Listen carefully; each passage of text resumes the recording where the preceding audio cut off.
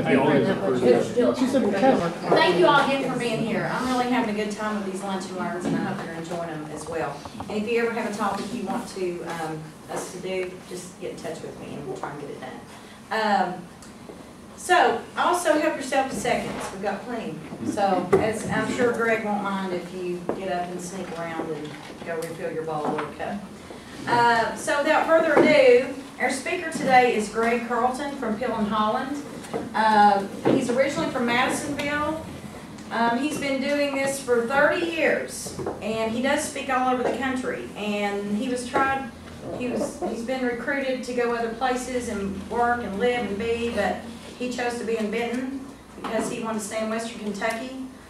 He likes our small community environment here in this area, and I'll let him tell you more. Okay. Yeah, I was in Arizona and Phoenix a couple weeks ago. Did a skydive while I was out there on my 50th birthday. I thought that was pretty cool. I want to do something epic every 10 years on my birthday. So I chose to jump out of a perfectly good airplane. Everybody thought I was crazy, but it was really cool. So spent a lot of time dealing with wellness. So one of the things I learned a long time ago was when I was young, I was athletic. And then I got in business and I got really busy. And I wasn't athletic anymore. And so I put on 60 plus pounds. And I got arthritis. And I was nearly diabetic. And I had all these issues.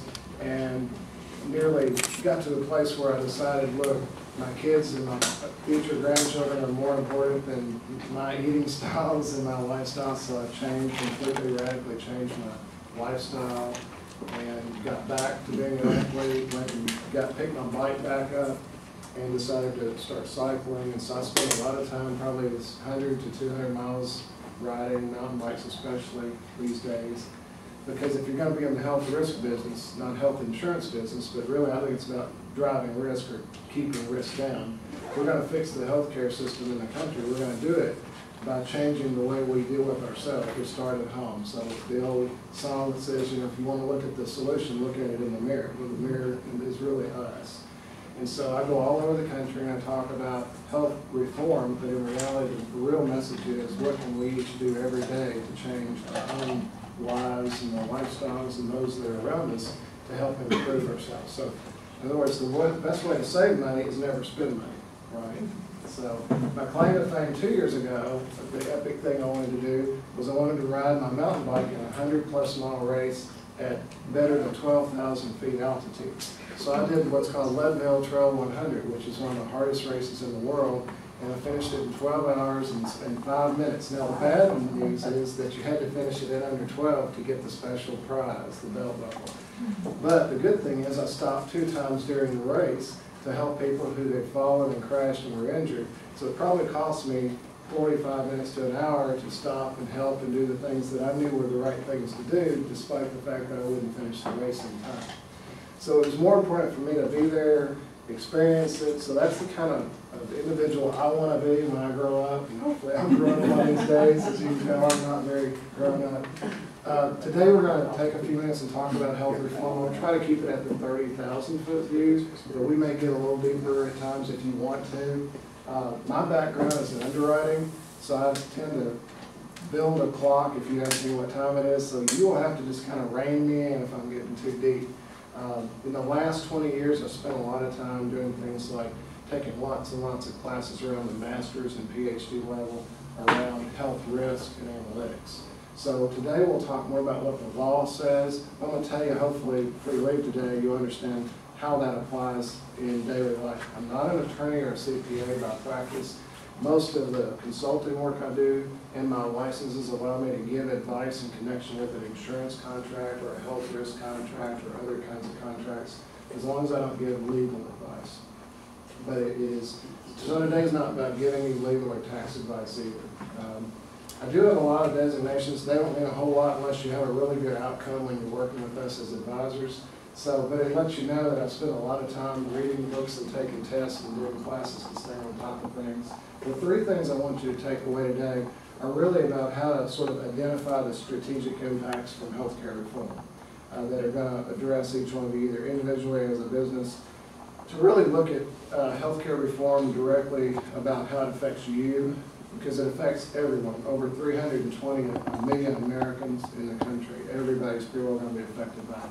And then consider how you would take up a plan of action to the extent it is going to affect you. So those are really three things that we're going to talk about.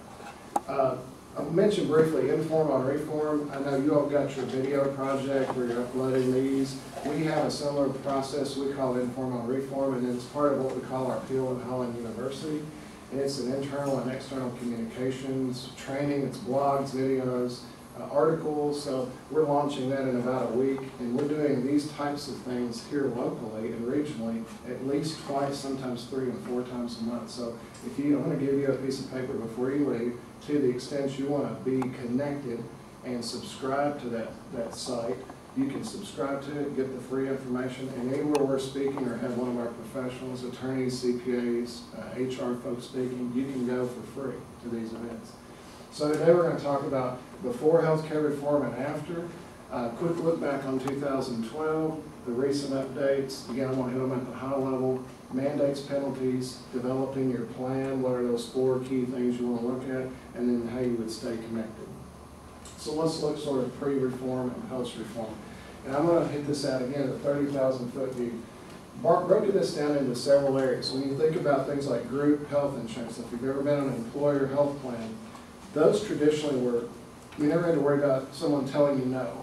I mean, there were certain states and certain types of size plans that years and years ago you could be declined, but more recently, since 1994, especially in Kentucky, if you were working for someone and you were eligible, you could have any disease you wanted, they couldn't tell you no. Now, they might tell you that if you hadn't been covered, they wouldn't cover a certain thing for up to 12 months. That even went away for the most part after 1986. So that was pretty well pre-reform. Now, what's going to happen after reform is pretty much nothing with the accessibility. What's going to happen, though, on the pre-existing conditions is that there are no pre-existing conditions after January 1, 2014. So you can be in a position there where you say, I've been turned down for insurance as an individual, I couldn't get it, my child couldn't get it, my spouse couldn't get it. You will not be able to be declined as of January 1, 2014, anywhere in the United States. Okay? That's big. Okay? So it's really about accessibility for the most part. The other thing that happens is because you're going to be able to get it, you're going to be expected to get it. The government's going to say, unless you're one of the few people who are on an exceptions list, if you don't have an insurance plan, Medicare, Medicaid, group health plan, TRICARE, CHAMPUS, something that covers you, you will end up paying a tax beginning in 2015. So the government's going to be looking for you to say, did I have a plan at work? Did I have a plan on my own? Was I covered by some government program? If no, for the most part, they're going to be starting to tax you. Again, in the individual market, it was hard to get coverage. You had to be, I got turned down a few years ago. Remember I told you I had my own health problems? Well, even after I lost all my weight and I stopped, my doctor let me stop taking my medicine, I said, hey, maybe I can get a less expensive plan on my own. So I went and applied, and they said, no, you still take this one medicine, and you can't get on there. And I thought, gosh, I just rode a bike for 12 hours at 12,000 feet, but you don't think I'm doing it. So that was the brokenness of the healthcare industry.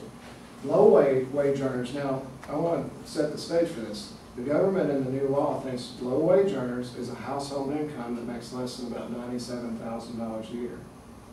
So to some people, that is low wage. To other people, that's a dream, right? But on a sliding scale, from about $95,000 to $97,000 for a family of 4, down to about $32,000 is considered the new poverty level standard. It goes from 100% to 400%. And then one of the reasons I tell you this is that depending on what income you have and your other family members have will depend on the subsidies and credits that the government will potentially give you starting January 1, 2014, if you buy coverage through one of their state or federally facilitated exchanges. And we'll talk about what an exchange is here in a minute. Again, individuals, it was hard to get coverage. In the new plans, they won't. Starting January 1, I don't care if you're on your deathbed, you can buy a plan. And you can't be charged any more than anybody else your age. Okay? And you can only be charged 3 times what the youngest person's charged. So if you have a 20-year-old and a 60-year-old, and the 20-year-old pays $100, the 60-year-old would pay no more than $300. So So there's a new 3-to-1 ratio. Insurance marketplace was sort of decentralized, and different carriers and states did it this way. In the new marketplace, you're going to have these public exchanges, you'll have private exchanges, you'll have lots of things that are coming out, more and more ways to buy individual and employer-based plans. Plan designs were really, really flexible in the pre-reform. They're becoming less flexible. In other words, the government is telling employers, telling plans, you must at least do these things. Just 2 days ago, they released new regulations about what must be in a qualified health plan.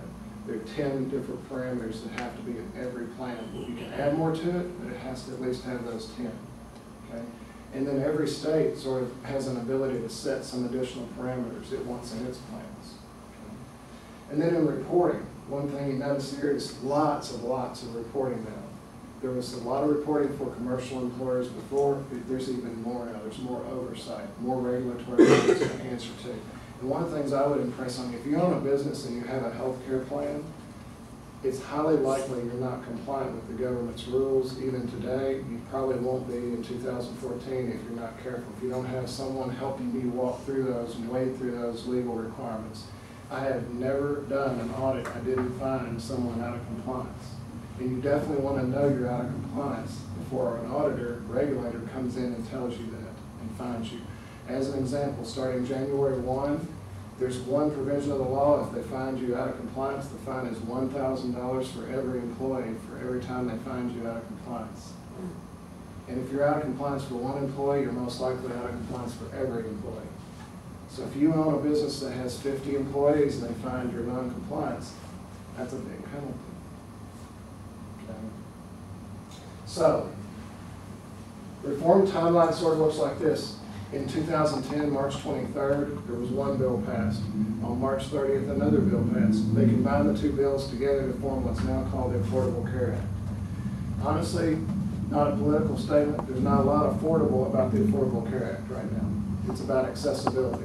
Okay, you're going to see costs go up. I looked yesterday. I had our actuary prepare some information for me.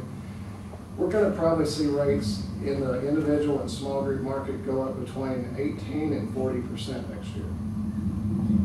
Okay, so get prepared.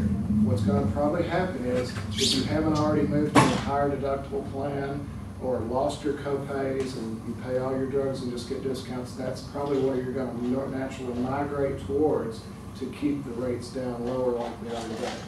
Now, everybody would say, but I thought healthcare reform was supposed to be about making healthcare more affordable.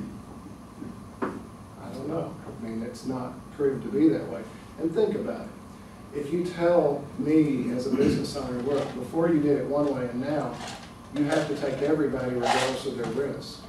You have to pay everybody's claims regardless of whether they ever had a plan or not, whether they ever paid into the system. It's like setting up a retirement plan and saying you got to pay retirement benefits on the 21-year-old, and oh, by the way, you got to take the 64-year-old as well, and when they retire a year, you have to pay them the same thing you pay the 21-year-old.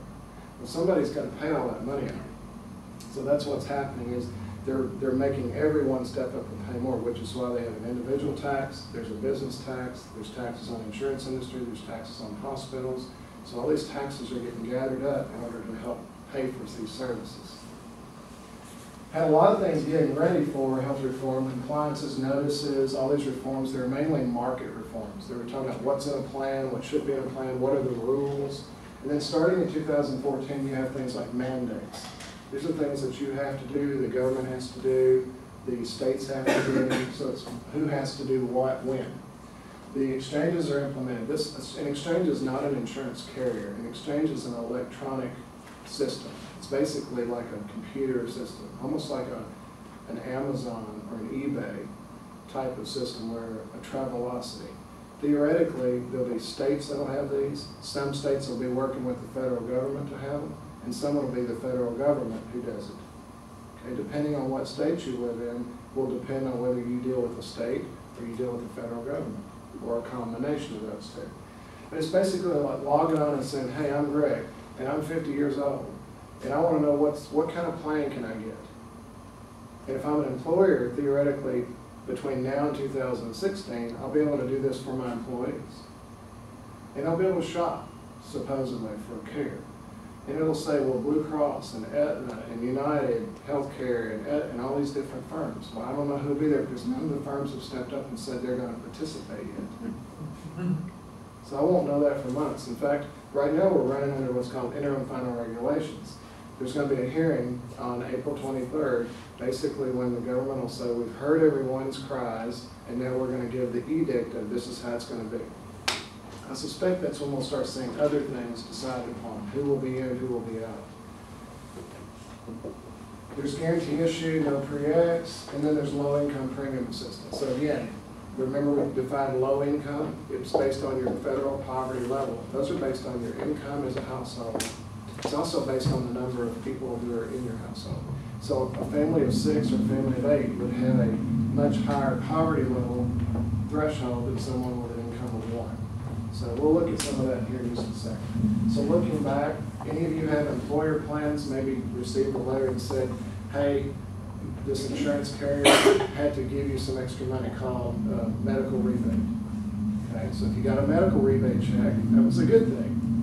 Okay, small group has one way of doing it, large group has another way of doing it. Okay, that was for 11 claims that they had to pay out money in 12. The same thing will happen this year. They'll tally it all up by June 1st. They have to have the reports out to the government. They have to send the checks out by August. It's only effective in the fully insured markets. Okay? So if you're in a self-insured plan or you work for some big company that does their own program, the rebates won't affect you. Only if you're in an insured plan. Okay? Women's preventive services. This is something a lot of women wanted expanded. So it expanded in 2010 in October.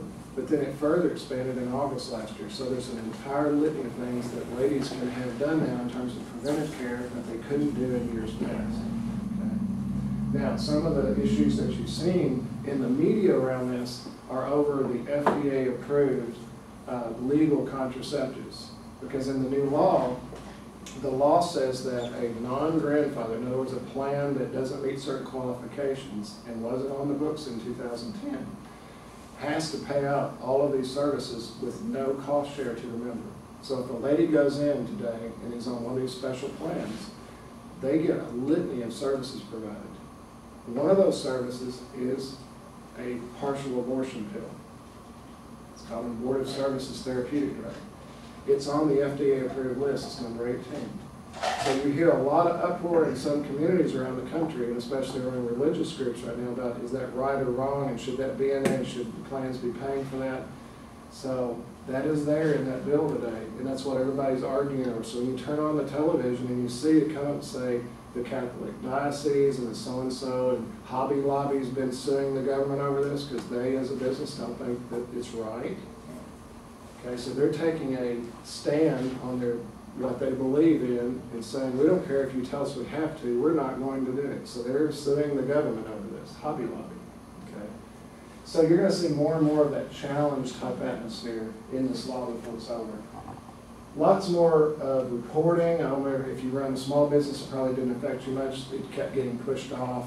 The rule around W-2s now is if you don't issue more than 250 W-2s, you didn't have to do this last year, but you will eventually have to report this next session. You have to start putting healthcare related expenses on Form W-2. Grandfather, I mentioned just a minute ago, I've created a checklist around grandfathering. This is a big deal because if you had a plan in 2010 and you haven't made any major changes or changed how you share the cost of it, you may still be a grandfathered plan. There are special compliance and rules that go with having that type of program. You need to know how to maintain one, how to deal with the compliance around it. And then again, things like I noted here, switching carriers, eliminating benefits, increasing the percentage share that you have with members, those are all things that could keep you from being grandfathered. Recent updates, again, wellness programs, they're pushing wellness. So you're going to see more and more ads on the TV, more and more employers stepping up and doing employee incentives. The old incentives under the HIPAA rules were 20% credits could be given for someone in a bona fide wellness program. That's going to go to 30% in 2014. So again, remember how I said the rates are going to rise? The answer to that rising rate for some employers will be they'll put in wellness programs and they'll develop incentive programs to help bring the cost back down, up to 30%. More recently, you heard some rulings that said, well, if tobacco smokers, Well, people who use tobacco can be charged 1.5 times the normal standard rate. So that's got a lot of people really upset right now. Why should I be charged more if I smoke? Okay, but that's the new rule, is if you're healthy, you're gonna get a lower rate. If you don't smoke, you'll get a better rate. If you smoke, you'll get a higher rate in the future, potentially. You know. And again, lots of things around small group and large group. Okay, we won't get into those details, but know that you need to know whether you're small or large. And I'll just give you a hint. They don't count the way we count. Okay? So 50 is a magic number, and it's called 50 full-time equivalents. So for those of you that have been dealing with HR in the past, you may know how to count a full-time equivalent. The government has its own system of counting full-time equivalents and what counts. So if you're not sure about that and you're saying, hey, I run a business or an organization that has 47 employees that are truly full-time, and I have some more that are part-time, and I have some more that are seasonal, you probably have more than 50, even though you don't think of it that way. And there are special rules that apply to you, including penalties of $2,000 to $3,000 an employee per year if you're not compliant with the new law. So looking forward, again, shared responsibility is a big thing on here. That's everybody paying their fair share. So I want to get into player pay. This is the biggie. Now, just quick show of hands. Anybody that you think you have 50 or more employees? Like, doesn't think, or you have? Do you know if you have 50 or more? Okay. Okay, some may. Okay. General rule is 50 or more of these type of people. Does an employee work 30 or more hours a week? That's now full-time. As of 2014 January, that's a full-time definition of federal. 30 hours a week. It's not 40, it's not 35 or 32, it's 30. So I'd stack up all my 30s. And then I'd take all of my hours of my part-time, working less than 30, and I put them in for 1 month, and I put them in a bucket, and I divide that bucket by 120. That then tells me a number. I add that number to the first number, and then I decide whether I have any seasonal employees that will work more than 4 months. And I have to deal with that number. When I add all three numbers up, it tells me if I have 50 or more. So usually you know whether you're 50 or more, but sometimes you're kind of on that flat. Okay.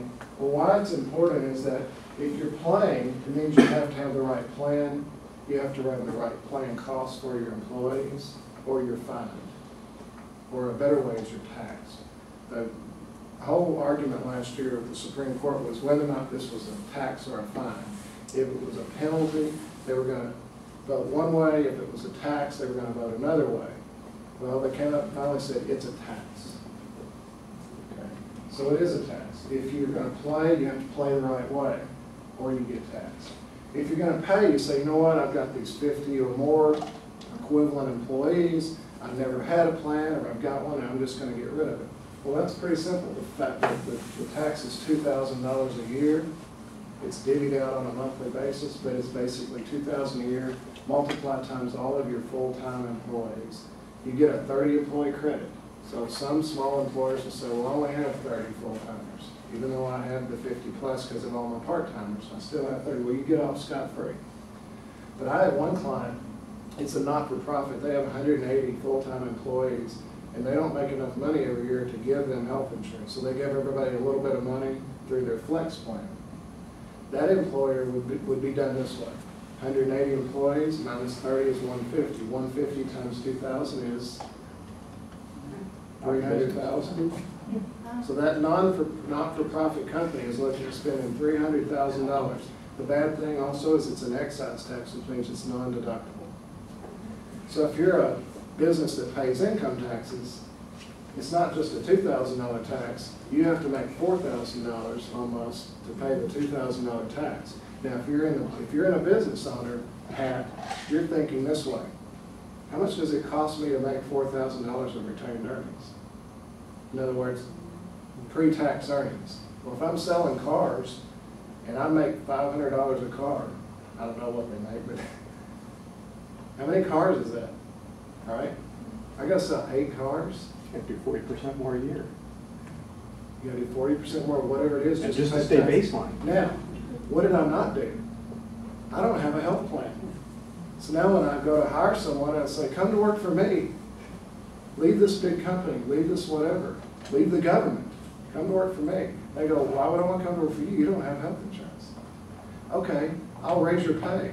What happens when you raise somebody's pay to make up for not getting benefits? They pay tax and we write it off.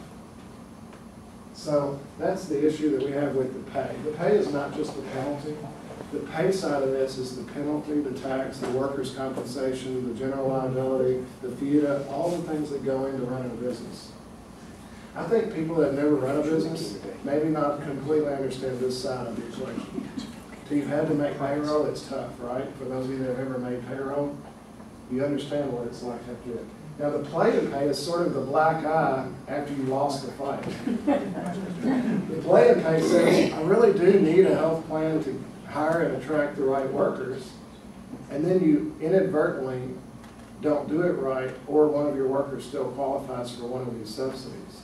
If that's the case, then you pay a $3,000 penalty for the ones that get the subsidy. So even though I gave you a plan, if I don't give you the right plan, or if I don't give it at the right price, I still get penalized. And again, it's another tax. So it's $3,000, it's an excise tax. Just a stupid question.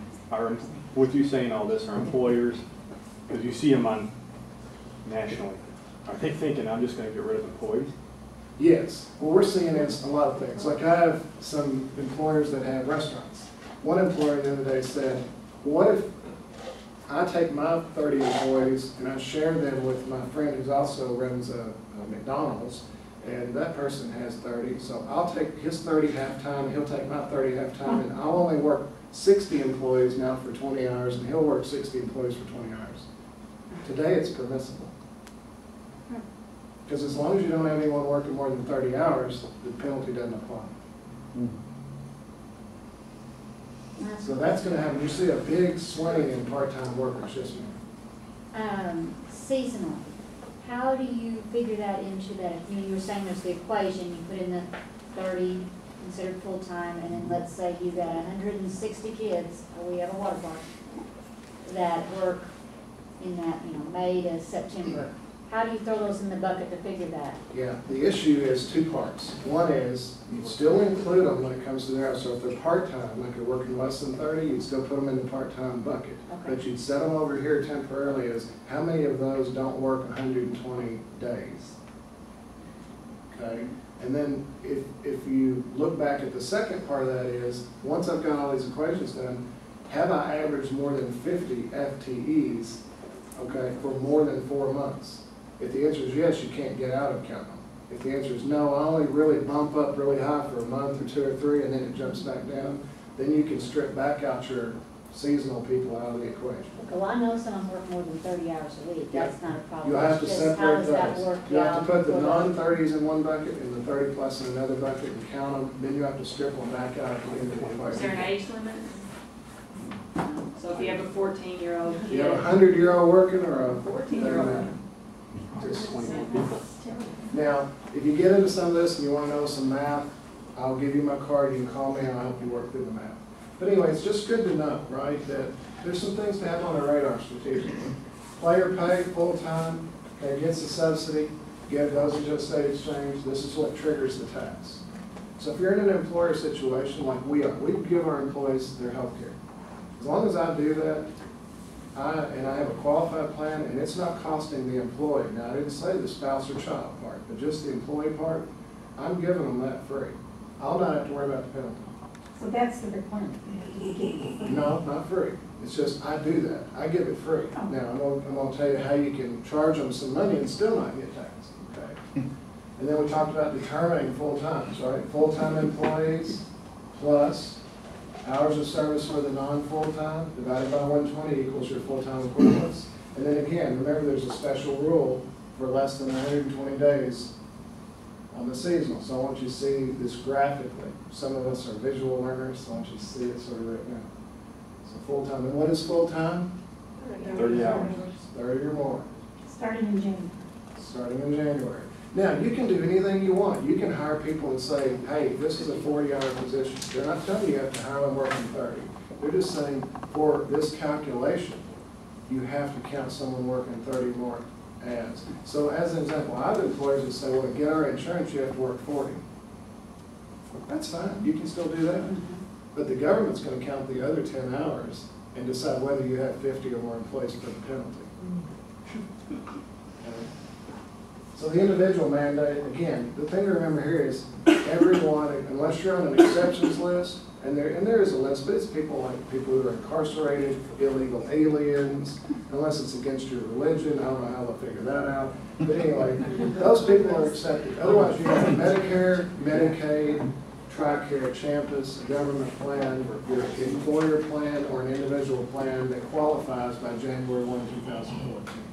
These are the exceptions, again, not lawfully in the U.S. You know, if you have a hardship, healthcare sharing ministries, member of Indian tribes. I don't know how many of those we have here, so if you any Indian tribe members here, you don't have to. Now, the joke of this, and I say this laughingly, this is really a tax that's, again, spread, this individual mandate tax is spread towards the high income earners. Because it's the greater of 1% of your income in next year, or the floor is $95 a year. So let me put it to you this way. I'm gonna give you an ultimatum. Either go get a health insurance plan that could be $100 or $200 or $300 a month or more, or pay $95 in tax in 2015 to the government, or 1% of your income. So go figure, if you make more than $9,500, right, $9,500 would be $95 in 1% increments. All right, so if you made $100,000, how much would your tax be? 1,000 divided by 12 is $83. It's still cheaper than going and buying health insurance. And think about it, what did I say earlier? No pre-existing conditions, right? All right, I'm healthy. If I don't have an accident or die on the way to the hospital, assuming I'm close to an open enrollment period, I can just sign up. And January 1 the next year, I can go in and get a plan that pays all my bills. And in 2015, it's 2% of income and 2.5% in 16. So again, even if I make $100,000 a year, I'm paying $2,500 fine for me. Now that's per adult. So that's why I said it's really geared towards higher income earners, because if I'm in a family of 4 and I'm making $100,000 in 2016, it's $2,500 for me, $2,500 for my spouse. And if I've got 2 kids, it's another $2,500. It's half for the kids, so 2 kids would equal 1. Okay. So, now we still get floors in all these, or maximums in all these, unless you make too much money. So this whole bill is based on who makes less and who makes more. Now, another fallacy in that law. Your employee that makes, or you're self-employed, you make $250,000. And you say, well, I don't want to pay $10,000 tax. Okay. The IRS can attempt to collect it by reducing future tax refunds. Okay, so just don't pay in enough. So you always owe them more. Individuals who fail to pay the penalty will not be subject to criminal prosecution or penalty. They can't place any levies or fines on your home or other business property or whatever. So it's a tax that has no teeth. Aren't you glad you came today? So boring. So again, premium subsidies, again, we talked about this, but it's all based on poverty standards. Starting out with 100 will be Medicaid. When you hit 133%, it starts to play into this new system. When you hit 400%, it goes out of the system. So as an example, these are 2014 estimated poverty guidelines. A family of 4, 100% is at 24,000, 133% is at 32,000. There's a little quirky thing in the law that's a 5% look away. So it basically moves that 133%, 138, technically, the way Medicaid works. If you're at 400%, you're about 97,000 for a family of 4. Now look, if you're a family of 8, you're at 63,000. You know, so if you're the Osmonds or somebody like that, you can actually make a lot more money, and you get some subsidy. So I'm going to give you an example of some subsidies in a minute. Remember I said public exchanges, different states are doing these different ways. Kentucky's got one. We'll have one starting January 1. It's going to open its doors in October. But see, the blue are going to have them. The yellow are actually going to be working with the federal government. And then there's a few states that said, well, we're just not sure how we're going to do it. In Kentucky, we have 19 board members on our panel. There's 70 million grant the federal government gave Kentucky to establish this exchange. How many people could I provide health services for with $70 million? So federal government gave Kentucky a $70 million grant to establish a computer system to allow people to come in and acquire their insurance more efficiently. I love Forrest Gump. I probably watch that movie once a week. I don't know what that says about me. It's one of my favorite movies. One part of the movie says, sometimes there just aren't enough rocks. I know where all the rocks came from. But truly, so in these exchanges, it's going to kind of feel like a one-size-fits-all or a four-size-fits-all. With one exception for young kids under 30, I say kids, well, young adults under 30. If you go to an exchange, you're going to be stuck with different benefit plans, but they're going to be based on these medal levels, kind of like the Olympics. They're going to say bronze, silver, gold, and platinum. So you pick your plan. And so whether you're with Aetna or Anthem or United or Humana or whoever it is, you're going to pick a plan based on these medal levels.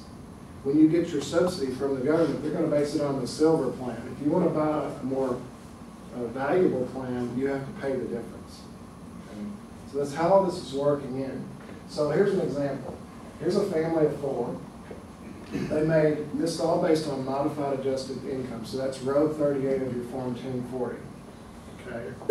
So when you look at your Form 1040, this will end up being for next year, but you can probably look at this year's unless you got lots of variation and say, okay, well, my row 38 was $60,543.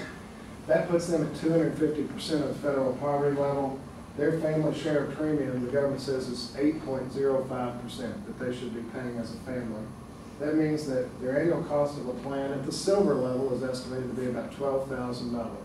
They say a silver plan should cost a family $1,000 a month. Annual max that they should pay based on their income level is $4,874. So therefore, the subsidy the government gives is $7,126 for that family. As the income goes up, the subsidy comes down. As the income goes down, the subsidy goes up. Now, if you're an employee and you're making $30,000 a year and your employer comes to you and says, congratulations, we'd like to give you a promotion and a raise, you're getting the subsidy and now suddenly your subsidy goes down, what would you like to say? Cash. I think I'd prefer not. I think I'd prefer not to go to that class, get more education, raise my income, my standard of living, because I'm living on subsidies from the government. I have a question. Yes, ma'am. Like with my employer, and just kind of thinking how this works, of course they had to report because of our size this year, and I know what my health plan costs, but I actually do not pay any out of pocket, even though that's reporting on my W-2. We have a wellness plan and they cover, and they actually pay me more than what my plan is You have money because left over. of the level of it. So how does that play into it?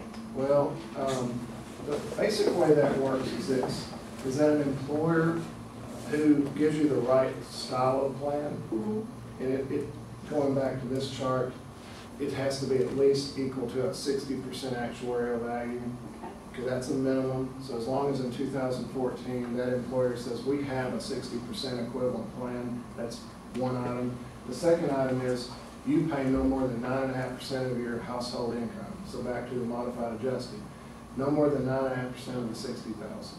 That employer can't be penalized. Okay. And I know I'm in a grandfathered plan because I noticed this year when we went through open enrollment that it was considered grandfathered Yeah. too. So now, what would an employer not know in that situation though? If I said, hey, that's great, okay, I'm gonna give you a 60% plan. I'm gonna give you the 60% plan, and because the government says it can't be more than 9.5% of your adjusted gross income, I'll just charge you 9.4% of your adjusted gross income. I don't know many employers that know your adjusted gross income. They know your box 1 W-2. So there's 3 safe harbors that the government put in when you're dealing with these taxes. One safe harbor was, since you won't know household income, you can use box 1 W-2. If you don't charge them more than 9.5% of box 1 W-2, you're good. Second safe harbor was federal poverty line. You know what, once it's published, you know what one person's federal poverty level is. So as long as you don't charge more than that, at 99% of that number, you're good. The last was, you know you got all this list of employees, whatever the lowest wage is. So if you pay everybody more than $10 an hour, you can use $10 an hour divided by 9.5% and give you that equivalent amount you can charge for their health insurance, and you would be good to go. So there's 3 ways. You don't have to do them all 3, you can do any of the 3. So remember, if you're a small employer, so those employers that for Kentucky, it's less than 50. Okay. 2014 and 15, the individual and small group market's less than 50. Okay. In 2016, they're going to broaden that and let individuals, small employers up to 100. And then starting in 17, it'll be all size organizations can come into these exchanges and use the exchanges. Exchanges are going to open in Kentucky October 1 for people to start playing around with the computers. They'll start enrolling people though in January, for January effective date. This first year they're going to leave it open until March 31. So remember how I said maybe you're doing without, you forget, whatever. Then you decide you want in. You'll be able to get in between October and March. If you get in after January 1, your coverage wouldn't start to take effect January 1, it would start the next month. But next year, the important part is you're going to have from October 15th to December 7th. So they're going to push the window down. And they're going to say, hey, if you don't get in during this time or have a good reason why you didn't, you can't get in. That's how they're going to control the flow of people in and out of this thing. So they're going to basically they're going to push everybody to having, that their health plans are going to have to take effect January 1st. Not necessarily, they're just, if you want to be in an exchange, you'll have to be in January 1st. You can still have an independent plan. And a lot of employers are telling me they are. The actuaries tell me in about 3 or 4 years, the exchange rates will be so high, no one will want to be in it anyway, unless you're just super unhealthy and you can't get it anywhere else. So to combat some of this, as an example, as an employer, because the last thing you want to do is have your employees in a bad place. So you say, okay, I'm just going to give you some money and go let you buy it on your own. Well, what happens if you give them $200, which is the going price maybe, and in 3 years it's a $500 deal? Well, are you going to fess up the other money, or are you going to say, well, I need to figure out a better way to do this? So I think what's going to happen is you're going to see this huge trend, because we're already hearing that employees that are saying, oh man, I want that subsidy, those typically are the employees that are saying they're the smokers. They're not taking care of themselves. They've not had a plan forever. So it's all of the bad risk is tending to kind of move towards exchange. The good risks are saying, can I have a plan on my own? Can I be in an employer plan? What if we had a wellness plan, like to your point? Could we give incentives? How do we get our employees healthier? Because employers realize that when someone's healthy, they don't miss work as much. They do better work while they're on the job. They're happier at home. They're happier at work, right? So they understand the productivity curve. So that's what you're saying. Industry's coming to us and saying, help us design a wellness program. Help us design a program that's compliant, that keeps my costs down.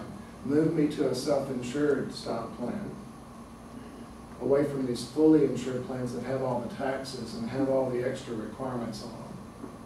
So that's what there's happening. The other part is associations. So now chambers had association plans. This is important for the chambers. Chamber plans will not be in place starting January 1, 2014, because one of the provisions of healthcare reform is called a commonality provision. It says if you have a chamber plan or another plan, you have to have commonality among all your members. And commonality in business doesn't mean you meet and have lunch. It means you're in the same industry. So governments will be in a plan, cities will be in a plan, states, counties, manufacturers, construction firms. You'll be in your own little pockets called associations, and there'll be commonality among them. The second thing is it'll be run as one big plan. So like a lot of these associations, I manage one of them that has about 4,000 employees, 10,000 or so lives. And today, it is run like one decision-making process, but we have 140 or so employers within that. In 2014, that will be run as if it were like one business with departments. Okay? So all the record keeping will be the responsibility of whoever runs the plan. All the COBRA notices will be the responsibility. Right now, I have 140 different firms having to do all this stuff. It'll suddenly become our responsibility if we're the sponsor or the plan sponsor if it's an association. But now what happens is I get out of all the community rating, I get out of all the stuff that I have to deal with as a small employer. And I get treated special by being a big employer. Okay. So, some things we're suggesting, and again, you all, whether you're individuals or what, you need to sort of know what's going on in the space, start to create your, what is my plan today? Do I have a plan? Am I on an individual plan? Do I have a small group, large group? Do I have a wellness program? How do I manage health risk? How do I make sure my employees are healthy coming to work? Again, determining your size is a big issue there. So we can go through those calculations. I've got a few packets if you all want some packets on how to do some of this. We're doing impact analysis for almost every client, especially if they've got any size. We've got clients that are a few dozen employees all the way up to thousands of employees. But these impact analysis are weeks and weeks of work. They're very expensive. If they're our clients, right now we're not charging to do that. If we keep getting squeezed and squeezed and squeezed on fees we're paid directly by contracts, we probably will have to start charging it. That's another part of the law that we see changing. And then you want to figure out who needs to know my plan once I've developed it, who do I need to bring in my company or my team, how do I communicate to my employees? Because look, if you do a poor job of communicating, the next thing you know, some employers got their act together, they're communicating well, and they're going to snipe their employees. And I tell you, one thing I've already seen is yesterday I did one of these sessions for about 85 people. Lots of HR people there, lots of managers, owners, businesses, and they're looking for good HR people. One of them came up to me and said, who are the top 10 HR people in this room? And I'm saying, well, you know, we can talk later. I'm not sure I can just point them out to you, but they're wanting to snipe good HR people right now. Because it's important for them to understand. They need to know this, own it, wire it tight, because it can be big money if they don't do it right. Not just because of the penalties and the fines, but because you got lives on the line with employees. If an employee gets this messed up, why is this not like Travelocity? You know, somebody told me that, well, if it's just as easy as Travelocity, you're going to be out of business. I said, no, because I don't sell insurance. I'm a risk advisor. I mean, I do a lot of things that people need to pay for services just like attorneys and CPAs and doctors. But I said, more importantly than that, let's think about it. If I go on and buy an airline ticket and I screw up and I get to the counter and they tell me I forgot to pay for my bag fee, it's $25 or $50 and I go on. If I miss my plane, so what?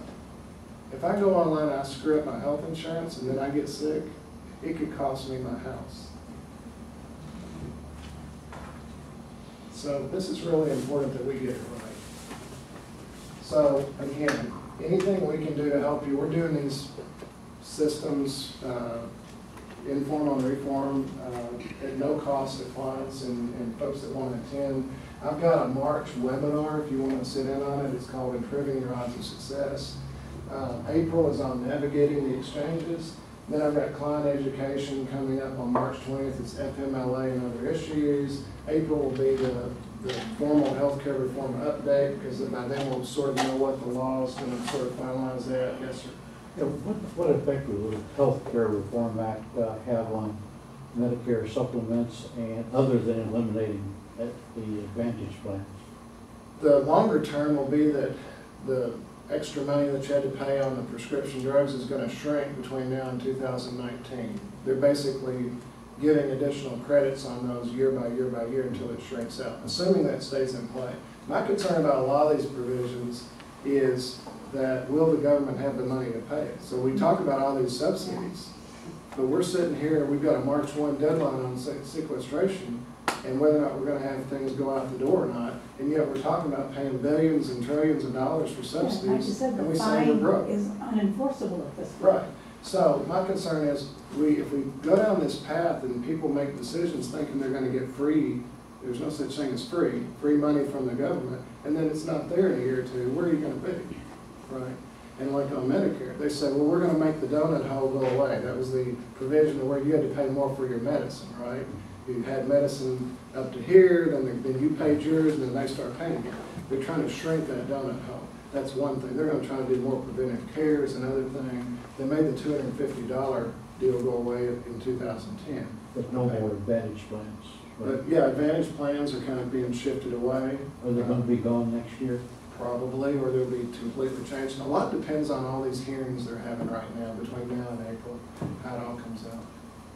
So again, and then for those of you that are in HR, we're having an interviewing skills session in April. Randy Fox from Capstone HR, who is our lead liaison in HR, will be doing that for us. Randy ran the HR for Renton, mining company, and then down in Benton, it was 3A Composites. He was HR there for years and years, 20 plus years. So very good gentleman in HR. He's going to handle that. So, and then the rest of the year, in fact, I'm going to hand you out a sheet, and you can pass these around. You're going to notice the rest of the year we have lots and lots of these sessions that you can plug into either online or in person. So feel free to do that. And any other questions today? I know we probably running a little close on time, so we can take questions afterwards. Did you see the piece in Time magazine where they said from 50% last year to, or from the last several years to this year or this past year, 60% of the bankruptcies in America are due to medical bills? Healthcare, yeah. That's in Time magazine now. It is. Now, we didn't talk about the impact of hospitals today, but I can tell you there's a huge hospital impact. So this gentleman asked a question about Medicare, and Medicare and Medicaid both, there are provisions in the bill that are going to require hospitals to improve their quality and basically provide other types of services, and among other things. But as an example, they're looking at it, especially Medicaid and Medicare. If a hospital brings a patient in and treats them, and then they turn around and send them home, and then they turn around and come back, that's called a readmit. So if your readmit rate goes up among, basically above a certain standard that they're going to set, then the amount of money you get will drop as a hospital. Okay? They're also doing things under primary care. For the next 2 years, primary care is getting some subsidies, basically. But in the long term, primary care and other types of health care are going to get cut substantially. The idea longer term is they want doctors and hospitals to be not treating illnesses, but preventing illnesses, which is not all in all a bad thing, but you have to get there, right? So you've got a lot of people in this country that are not healthy today, and if you don't take care of them, they're going to get worse. So there's really sort of 3 buckets of individuals in general. There's those that are fairly young and healthy and that need to stay healthy. You get people that are in the middle that are rather healthy, that need to stay healthy, okay, in that same plane. Then you have people who are chronically ill, whether they genetically disposed to it or they just had the lifestyle that created the problem, okay? I mean, let's face it, if you've drank for 40 years and you have cirrhosis of the liver, that's probably something you, to a degree, had brought on yourself. I'm not making a political statement, I'm just saying, okay? At the same time, if you said, well, but I was 50 years old and never had a problem in my life and healthy and ate healthy every day and I got breast cancer, there's probably nothing anybody could have done or you could have done to prevent it. It happens, okay? Same thing with colon cancer. Now, we are finding out now that certain types of cancer, obviously cardiovascular disease, strokes, and things, while parts of them are hereditary, there are things we can do to prevent those. So they're pushing the entire healthcare community to start engaging patients with more primary care and preventive care. So if you're in a plan today that is not grandfathered, like she said, grandfather plan, there is a prescribed A and B list for preventive services based on your age and sex and some other questions, and it is a very exhaustive list of what providers can and will be doing to suggest you do on preventive care in the future. So that's how everything's sort of moving down that path. The other thing I'm seeing is more transparency. So as an example, I've created tools because of the data that's now available, that if you called me and said, hey, What's the difference between CT scans, MRIs, colonoscopies, and 62 other items within 50 miles of Eddyville? Why would you care, right? Well, you would care because everything's moving towards higher deductibles and making you pay more out of your pocket when you get care. So if I have to go get a CT scan, I want to know if I'm paying $300 or $1,200 because it's coming out of my pocket as an individual, right? Or out of my flex account or my HSA. So the transparency is a big issue these days. So it's kind of how we're moving. So the three things I wanted to do for you is kind of paint the broader picture. Healthcare reform is affecting everybody, right? There are going to be a lot of taxes and penalties and fines if people don't play the game the way the government has set the game out. And the key to success is understanding what the rules are, knowing the monopoly rules, knowing how to play the monopoly game so you win in the long run. For some small companies, it's overwhelming. It is, and the good thing is that penalties really don't apply until you get that magic 50 number. So the key is knowing how to keep yourself below that 50 number if you can afford to. Yes, sir. Question, I own a construction company. If I have subcontractors, they don't carry liability insurance and or workers' comp, I'm the one that's responsible for that. Is that the same thing in regards to this? I mean, if they don't have a health care plan in place, am I going to be responsible for covering that too? Not likely, but it depends. They're going to use what's called a facts and circumstances rule. Basically understand whether or not you are dictating what their employees do. And it's probably not likely you get caught that way, but here's where it does happen. I've got contractors that are friends that say, I don't have any employees. All of my employees are subcontractors. And I say, do you tell them when to be at work? Well, sure. Do you tell them when to leave? Well, sure. Do you tell them what to do while they're there? Sure. Do you tell them whether or not they can do this, that, or buy this or that? Sure. And they're your employees. Or your statutory employee, whether you want it to be or not. And that there are new rules every state has set based on what is an employee and what's not an employee, what's a contractor. So good question. I doubt it. Same thing applies to like collective bargaining. If you've got the right kind of collective bargaining employees working, chances are you won't get hung out to dry. The wrong kind of contract, you can get stuck with them.